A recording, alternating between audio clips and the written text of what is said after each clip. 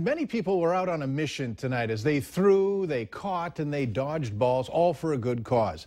This was the 4th annual Chuck It Dodgeball Tournament, which was held for Callie Jordahl Dam. She's a student over at Cheney Middle School in West Fargo who is battling brain cancer.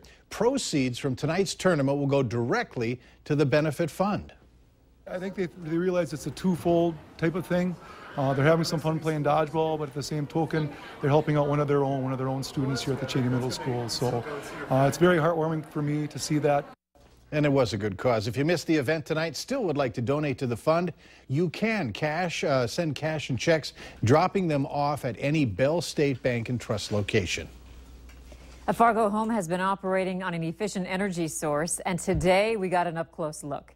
It's the largest solar-powered project in the metro, and today was the Solar House demonstration. The house has 18 panels. It's also equipped with a battery array that stores enough energy to operate after the sun sets. I think we have to look at energy differently. Right now, we view energy as one directional. It comes to us from our companies.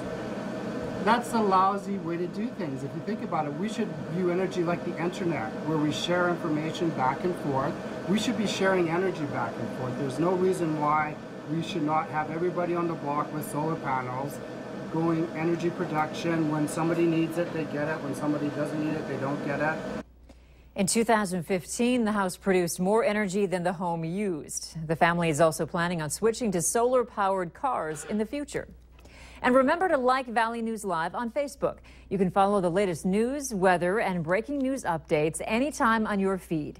Just search Valley News Live, like our page, and you'll stay informed throughout the entire day.